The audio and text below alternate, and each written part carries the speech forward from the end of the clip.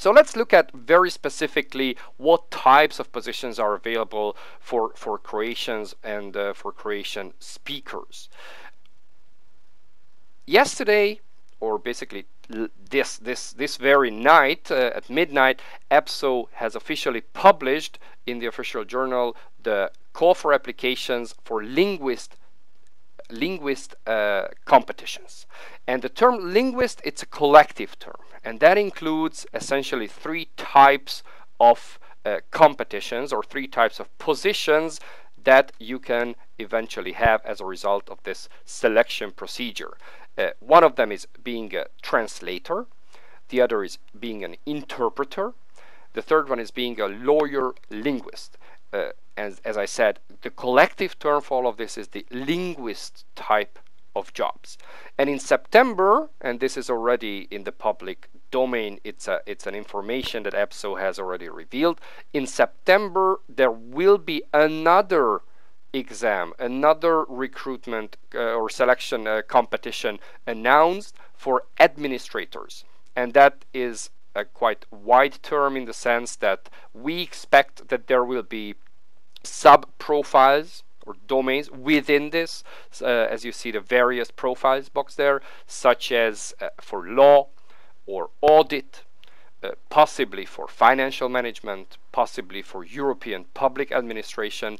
This is not yet known, but there will be a competition for administrators as well, apart from these three that have just been announced.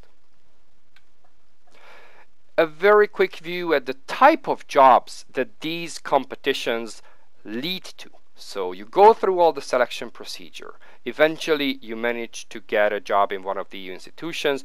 What does it really mean to get a job in an EU institution? And I will essentially focus on linguistic jobs, but I also have an example for an administrator one as well. So for instance, if you go through the translator competition, you can become a translator at the European Court of Auditors, which is based in Luxembourg. If you go through the lawyer-linguist competition, you can become a lawyer-linguist, a legal translator in the European Parliament in Brussels. Or if you go through the interpreter competition, you can become an interpreter at the European Commission in Brussels.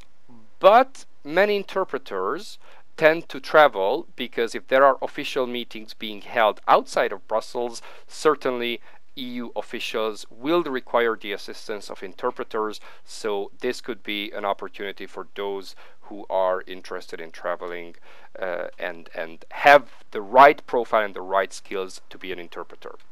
And last but not least, if you go through the general administrator competition that are announced in September, you can become, for instance, a policy officer at the General Secretariat of the Council of Ministers in Brussels.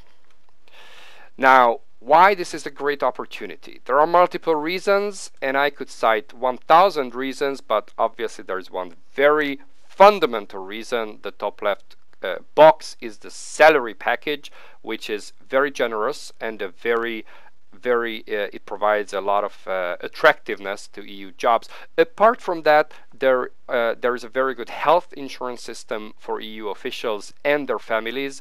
There are European schools which ensure education for your children in your mother tongue. So there's a wide range of options in terms of education. EU jobs certainly offer a very good job security, because the concept, the idea is to have a career of a lifetime.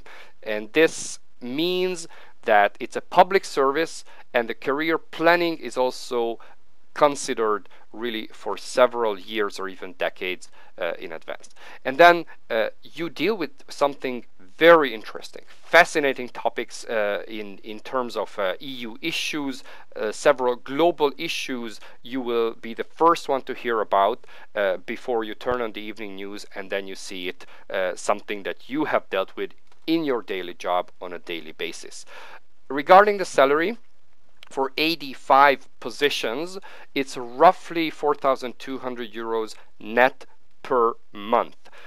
I'm saying roughly because there are some factors that that come into play when they calculate your salary in terms of dependent child, whether you are married, whether you had to relocate to move to Brussels or Luxembourg, or you've already been living in one of these cities. So there are a number of factors, but roughly the starting net monthly salary is 4,200. For 87, it's roughly 5,500.